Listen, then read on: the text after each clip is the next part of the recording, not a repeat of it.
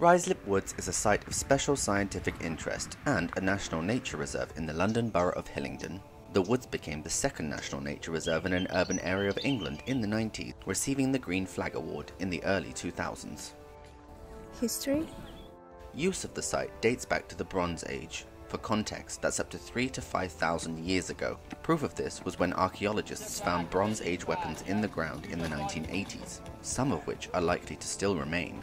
The woods are the remains of the dense woodland, which would have covered the county of Middlesex from prehistoric times. Following the Norman conquest of England in 1066, Hesdin was given the manor of Ruislip, which included the woods, in recognition of his service to William the Conqueror. In 1086, Hesdin passed the manor to Bec Abbey. During the abbey's ownership, timber from the woods was used in construction of the Tower of London and the Palace of Westminster in the 1300s. King's College of Cambridge became lords of the manor in the 1450s.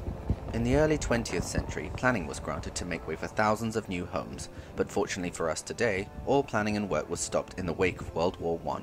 In the 1930s, the land was sold to the local authority for £28,000, which is around £1.9 million today. The local authority purchased the land on the condition that no new building work was to take place on it for at least 999 years. That means they won't be able to start building on it until 2130 at the earliest. In the 1980s, a house on the land, originally housing the United States military as a saboteur training house, burned down and the remains were removed. In the 1990s, the woods became a national nature reserve, the first in an urban area of England.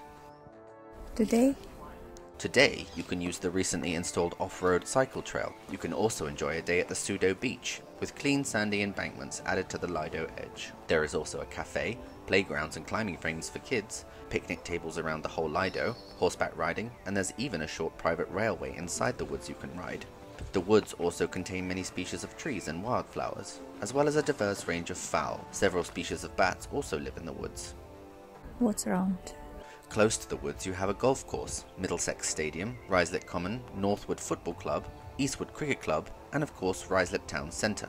If you want to visit the park, there's plenty of parking for cars, or the closest stations are Ruislip Station, Ruislip Manor Station, or Northwood Hills.